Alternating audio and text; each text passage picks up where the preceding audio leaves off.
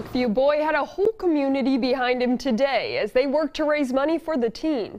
Noah Sheley was diagnosed with Hodgkin's lymphoma last month. He's an active student at Herbert Hoover High. You may have even seen him before taking center stage in the school's show choir. Well, today Noah's teammates and competitors came together to host a spaghetti dinner, all to show some support for him. It's amazing to see people come together.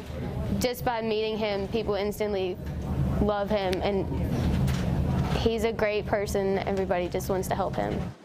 Noah is currently undergoing chemotherapy treatment, and the money raised will go to support medical costs and travel. Now, on our website, WOWKTV.com, we have ways you can help support the Sheleys.